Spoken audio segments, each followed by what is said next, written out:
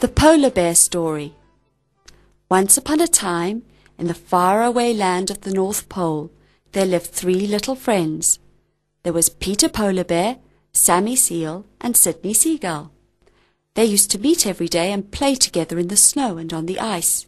It was such good fun, and they used to make up games to amuse themselves. One morning, Peter Polar Bear decided to go exploring with Sammy Seal. They said goodbye to Mummy Polar Bear and set off in search of adventure. Here we go marching across the ice, isn't it nice? Here we go marching across the ice to see what we can see. Oh, here we go marching across the ice, isn't it nice? Here we go marching across the ice as happy as can be. Oh, here we go marching across the ice, isn't it nice? Here we go marching across the ice to see what we can see. Yes, here we go marching across the ice, oh, isn't it nice? Here we go marching across the ice to see what we can see. They soon found something to watch. It was a little Eskimo boy. He was sitting fishing by a hole that he had cut through the thick ice. As they watched, he caught a shiny silver fish. He put the fish into his bag, then he picked up all his things and he set off for his home. The fisherman pulls the fishy out, the fishy out, the fishy out. The fisherman pulls the fishy out and puts it in his bag. The fisherman takes it home for tea, home for tea, home for tea. The fisherman takes it home for tea, as happy as can be. His house was made from big blocks of frozen snow called an igloo. He looked very happy and pleased with himself. An igloo is a house of snow, where inside lives the Eskimo, a place where he can go and hide, away from all the cold outside. Inside the igloo safe and sound, so smooth and white and nice and round. It's quiet, peaceful and so calm. He's safe inside, away from harm. Peter and Sammy continued walking across the snow. A little further on, a strange noise came to them. They followed it and saw something quite new to them both. It was a big ship that had stopped among the floating ice. The sailors had got off and were walking about on the ice that surrounded the ship. There were boxes and cages on the ice, and a strong smell of fish was mixed with all the new smells that Peter and Sammy didn't know. Quite a long way from the ship stood a big shiny cage. It was from this cage that the strongest smell of fish came. Peter and Sammy thought how nice it would be to have a taste, because that's what they both liked best of all. They very carefully crept up to the door of the open cage. There, hanging in the end of the cage, was a lovely fresh fish.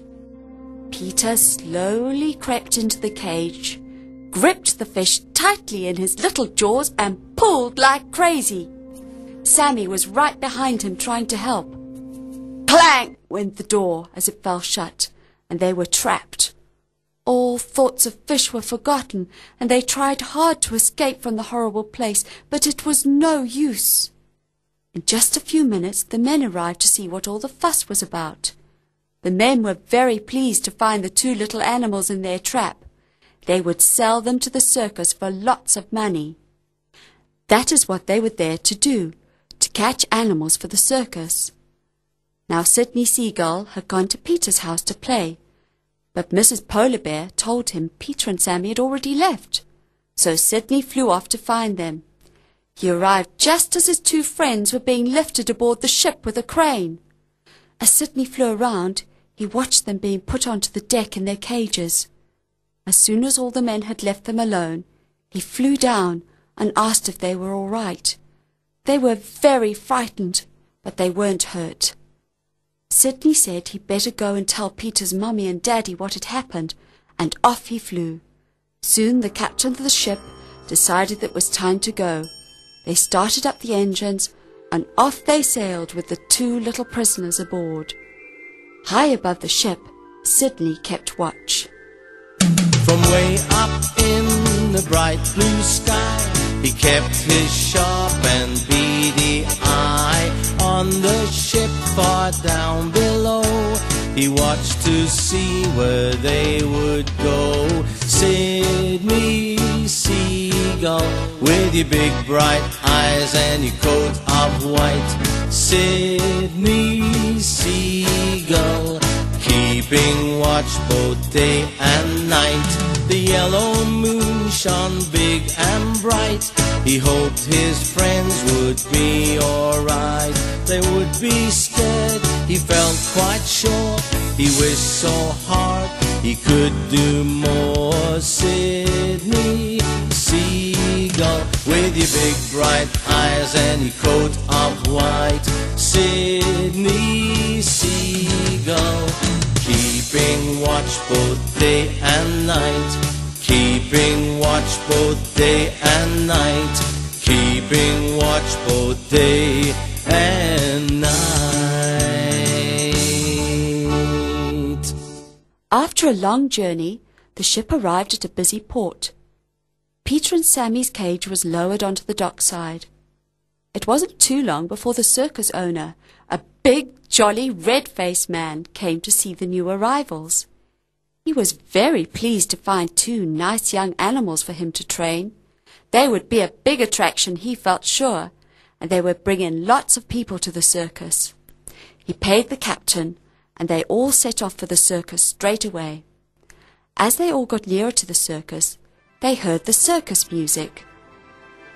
There were people talking and shouting to each other. There was a huge, big red and yellow tent. They were surprised at how many strange animals were there. They'd never seen anything like it before. They were just a little scared too, but people were kind and fed them lots of lovely fish, and they talked to them too. That night, Peter was very homesick and sad to be so far from his mummy and daddy. He was thinking of them and missing them so much.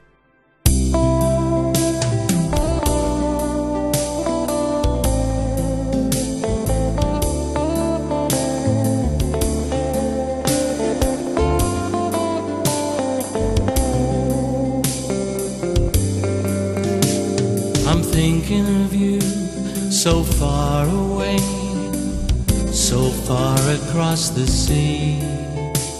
I'm wondering if you are sitting there thinking of me.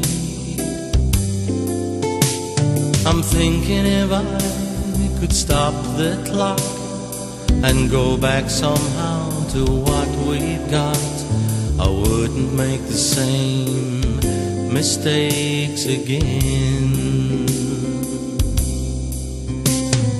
As lonely as I am tonight, so far away from home, I think of you, and now I know how it feels to be alone.